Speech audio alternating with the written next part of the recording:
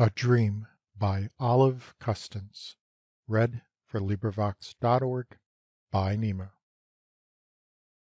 was a child, with all a child's wild prayers, That followed love, yet ever saw him flee, His splendid feet unspeeding silently, His wings gold tinctured spread athwart life's stairs, Ascending ever, and yet unawares, Oft turning his fair face and suddenly Fixing his deep eyes smilingly on me, So climbing girlhood, caught at unguessed cares.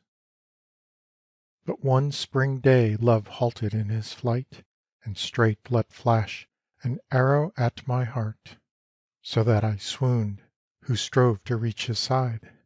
When I awoke, a sea of saffron light Stirred in the silver east, and blood did start From my pierced flesh, for lo! love's wound was wide. End of poem.